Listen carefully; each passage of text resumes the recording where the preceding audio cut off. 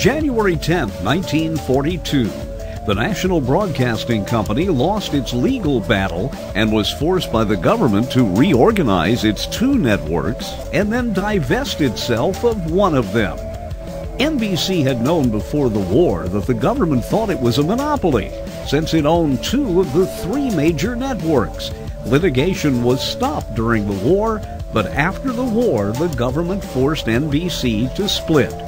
The Blue Network, which had lesser quality programs, was sold and would become ABC. The Red Network with the better shows was simply renamed NBC. The Broadcast Almanac for January 10th. I'm Dennis Daly.